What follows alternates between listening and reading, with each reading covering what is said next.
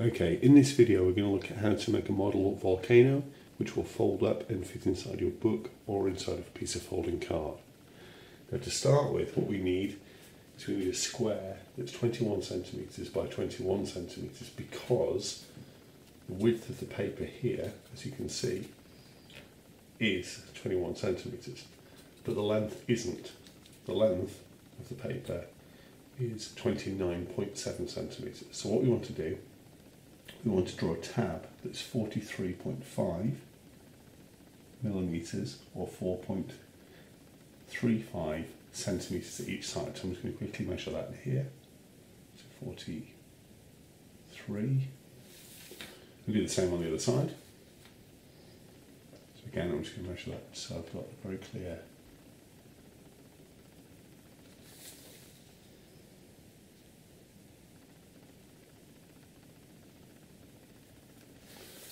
43 on each side. Then we draw the lines that will later become the tabs to follow a volcano on. One goes down there.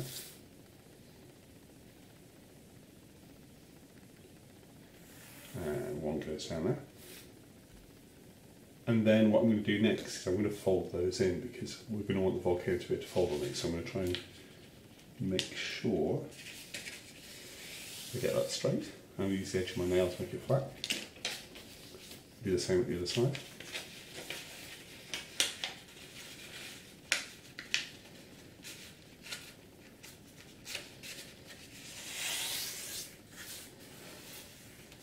Okay. I'm going to turn it over. I'm going to repeat the other side, just to make this as flexible as possible. Making sure it's folding in the same place so I don't get any new crease marks. Again, using my nail to flatten that down. And again on this side.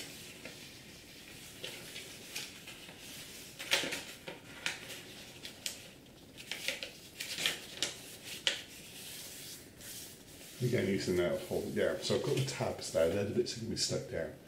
Now what I want to mark next is the peak of the volcano. So I'm going to take this corner and I'm going to fold it up to here. And if I measured that right before, they should both be the same length, so that should fold nicely. If I get it slightly wrong, it won't matter too much. Again, I'm going to fold that one way. Then I'm going to turn it over and fold it the other way. And again, if I'm not quite sure, I should be able to match the edges again there. So we get a line that now goes both ways. Okay, bottom right up to the top left, so we've got the other side.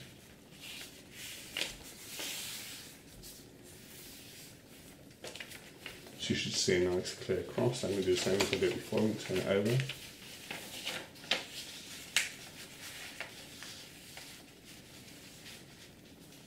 So each of those are now folded both ways, which should make them fairly flexible. Now at this point, this is going to become the peak of the volcano. These three bits are going to become the side of the volcano, and this back bit we're going to stick together, and that's going to become the back of the volcano. So at this point we can colour it in. We want whatever we can show at the top here, going down the sides and onto the ground. So just to show that, this is how I've done it here, and you can see this section is not coloured. Doesn't matter if it is coloured, but we're going to lose it because what's going to happen, I'll show you now, you push the peak up, might need a little bit of help with this, and this back piece is going to come in. So, just make sure that stays in the right place. There we go.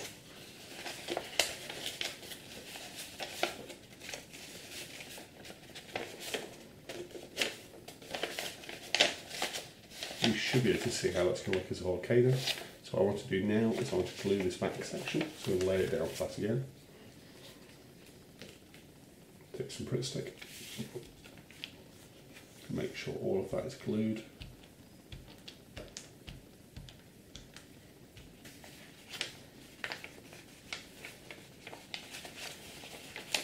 There we go.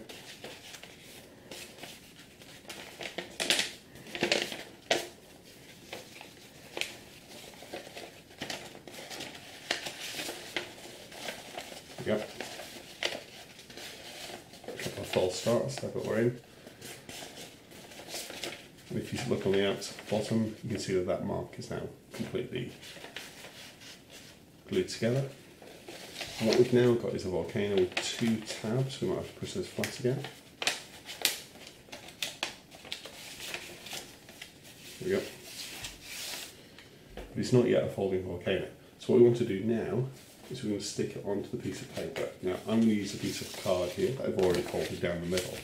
And the back of the volcano needs to mark onto there. So what we're going to do is we're going to put the volcano that we've already made onto the piece of folding card, or equally this could be the middle of the book.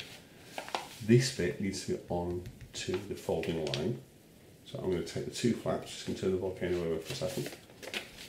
Just go down 1 flap with glue. Down the other flap with glue.